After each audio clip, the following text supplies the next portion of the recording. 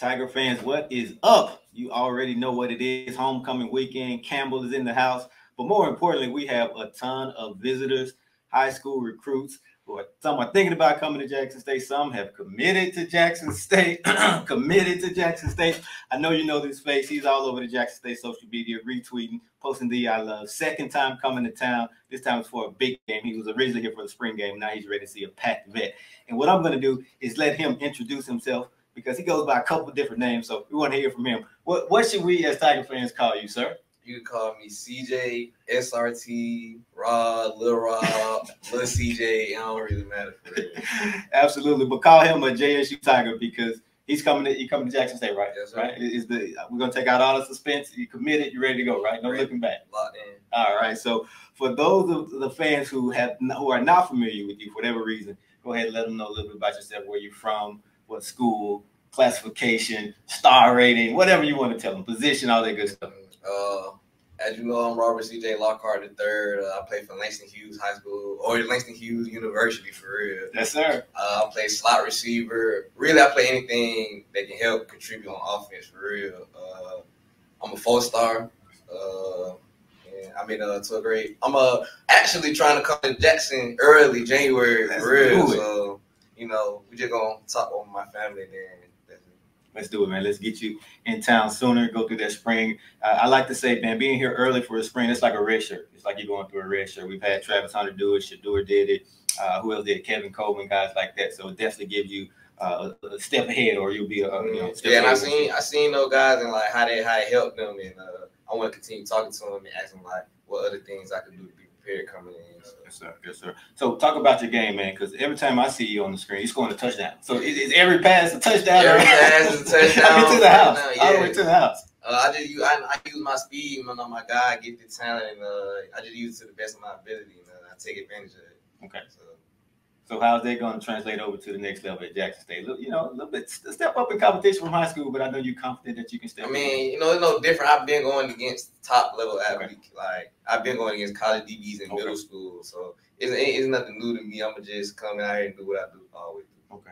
So talk about the commitment. What were some other schools that were reaching out that you were interested in, and what ultimately led you to I love Jackson State University? Other schools I came from a track meet, and FAMU called me up and they wanted me to put them on my top 4.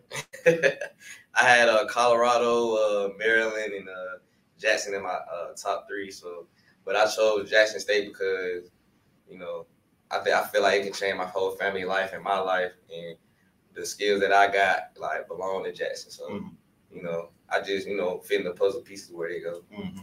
So speaking of fitting, we're loaded in the wide receiver room. Shador likes to spread the ball around. We know we have him for at least another season or two, so you'll get to play with the Heisman hopeful. Yeah. So how much did that play into your decision, and what are you looking for in terms of playing with him?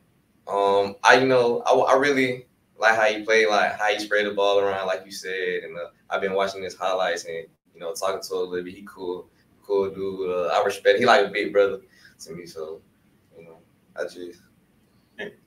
So what about Coach Brown? So I like to ask the recruits this, because Coach Brown, what year were you born? 2004. So Coach Brown was kind of done playing football. So I like to kind of just get an idea.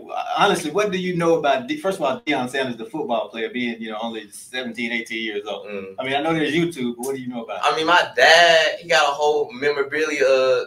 Man, he got the old Reebok Deion Sanders. Like every time, even when we had the old stadium, the old dome, he'll wear the jersey. And I'd be like, I'm young, so I'm like, who is this? Like, why are you wearing this, man? But I found out as I got older who he is, and like the stuff he did. So okay, I know a few things. Okay, all right. So your second visit to Jackson to a game, the first one was the spring. That's a little taste. Yeah. So I know you've probably seen footage of some of these packed out games at the vet, but what are you looking forward to about this experience? Because it's something different if you've never seen it.